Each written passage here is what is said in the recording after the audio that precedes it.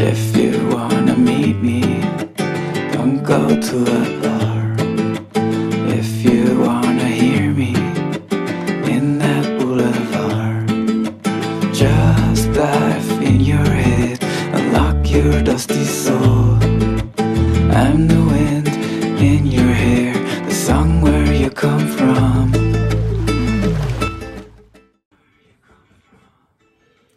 All right, so the important first thing to get going on is to make sure you have a beverage and a bit of good music.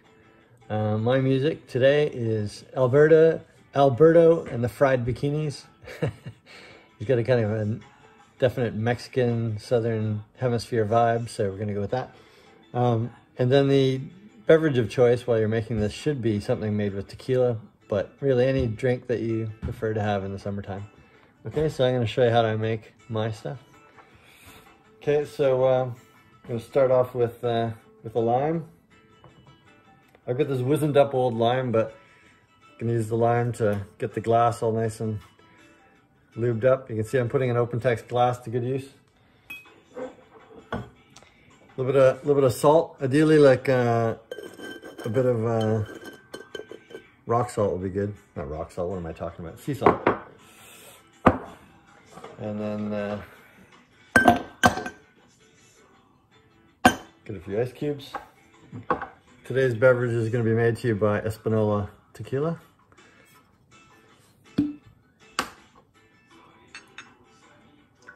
Pour yourself a liberal dose of that.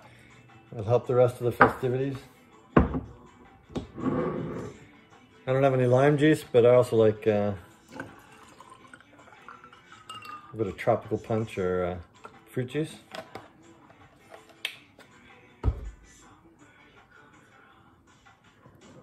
Bob's your uncle. Oh yeah. Is this how Julia Childs does it? I don't know. Okay, we're gonna move on to the next part. I've got the rice started.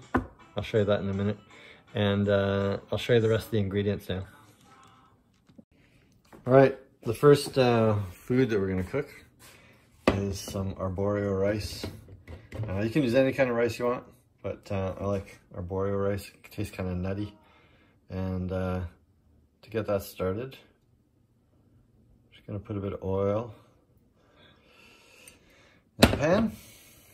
Get that going. We got it on medium heat, medium high, that kind of thing. And we're gonna put the rice into the oil and just kind of get it all. Okay, so I don't know if you can see it, but when they get to the right stage, they kind of have a little bit of browning going on. Not a lot. This is about 6 ounces of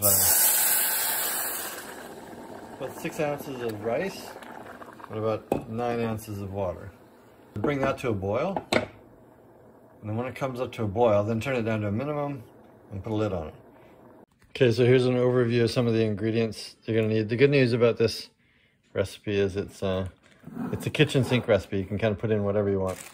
And I'll kind of cover off the things that you really want to focus on. So in my mind, it's really important to get lots of cilantro. It's awesome. So you're gonna need cilantro for sure. You're gonna need onions for sure.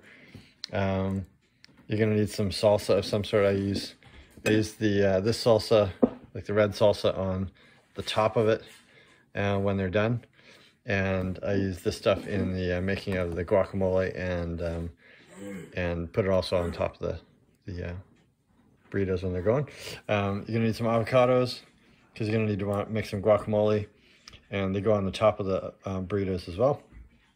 And I put sour cream in my guacamole. You can use a meat or a meat substitute. We use this stuff here. It's soya-based fake meat. It's like fake ground beef, but you can use ground beef or you can use chicken. Chicken's actually really good in it. And then everything else I throw in just because I like the stuff. So this is just a corn cob stuff, and then you got some red beans. I actually usually use black beans, but I don't have any, so I'm going to use red beans. I'm going to throw in some zucchini and some orange peppers. And I also throw a bit of feta in with the guacamole. That's kind of fun. Gives it a little spice. And then you're gonna need some cheddar, and you can either shred it yourself or you can buy shredded stuff. You need some flour tortillas, and my favorite go-to hot sauce is Frank's RedHot. It's a Louisiana hot sauce, so cayenne peppers and that kind of stuff. But you can use whatever kind of spicy or spicy-ish, you know, depending on how much you like. Pepper. Okay, so I'm gonna go and make some stuff, so I'll show you along the way. Okay, so I started by cutting up some onions, and cut up the zucchini and the peppers and the mushrooms too. So I like them in little bite size. By having them small, you can you don't have to work as hard when you're opening up the burrito. And this is the faux meat, so I'm just gonna get that all mixed in with the onions. We'll add in the other stuff too. Okay, so this is what it looks like all mixed together. I'm gonna add the other stuff now too. Okay, so that's the other stuff in it. It's on about medium heat. And now I'm gonna add in the beans and the corn and stuff.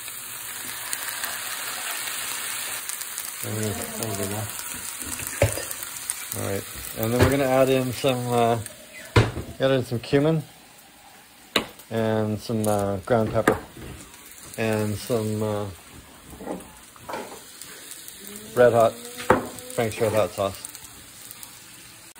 So things are simmering along nicely, so you keep going with that. You can simmer that for a while, get it nice and warm. And then I'm working on some coriander. Coriander is amazing. I like to cut it up with this cool knife called an ulu. It's used by First Nation, well, it's actually Innu Canadians, and you can just chop it up like that.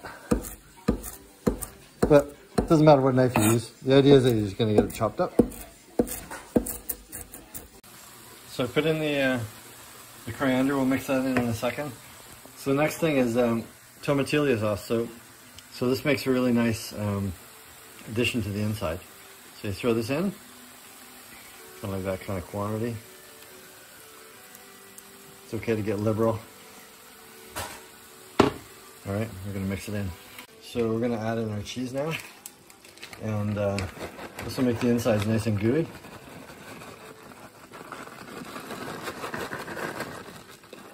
Okay, so we're gonna mix that in. So it's looking really fabulous. So we started our rice earlier. Let's give it a chance to cook. So now that that's cooked, we're gonna add that in too. Gonna mix it in. So this is where we're at so far. So we got the rice in there and all the other ingredients for the inside. So that's the guts of the burrito. Okay, so what we're gonna do is kick in our oven to about 400. Okay, and what we're gonna do is take the next step and oil up the tortillas. So you want to oil up the tortillas just a little bit. This keeps them from getting too crunchy when you bake them. So you put just a little bit of oil on, and then take 2 tortillas and rub them together. You just get that shiny look. And usually you can get a couple of tortillas oiled up that way. Like that.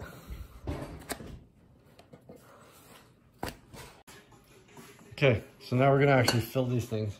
So this could be a bit of a trick because this is kind of a two-handed exercise, but I'll see what I can do. So essentially you want to take the oiled side down, and then you want to take a scoop of our delicious interior and put that in there like that. Maybe a little bit more. Okay, I'm gonna try and hold this on my chin, see if this works.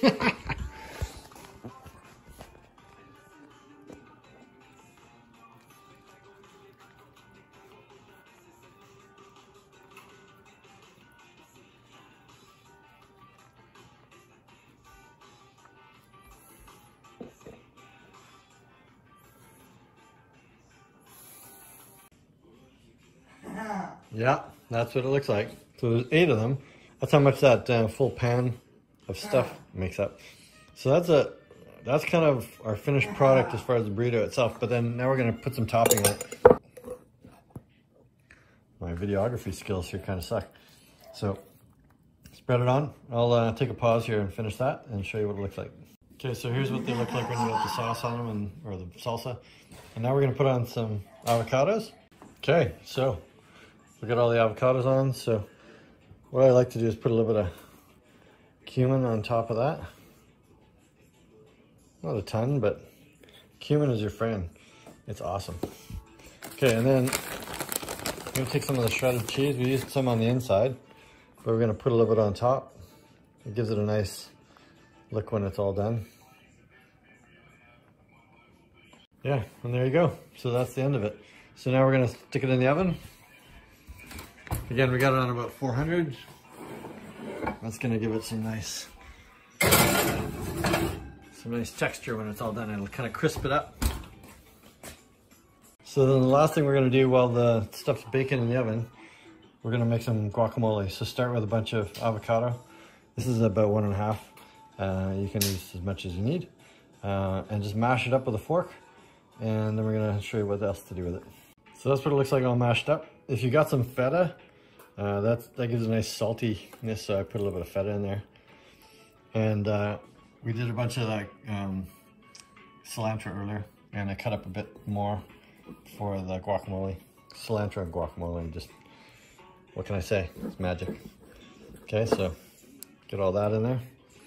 And then if you got a fresh lemon, which I do not, squeeze a fresh lemon, or well, not the whole thing, but maybe about 2 or 3 slices of it.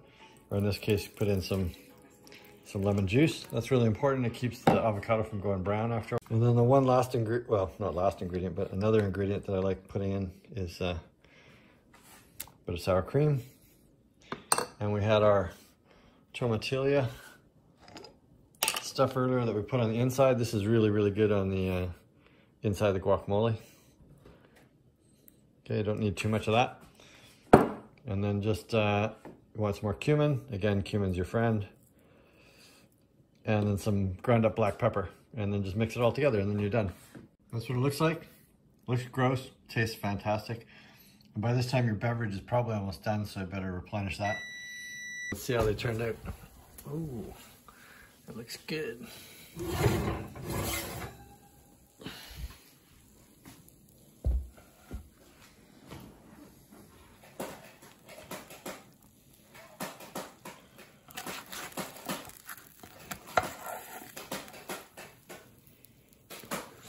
All right, there you go, the finished product.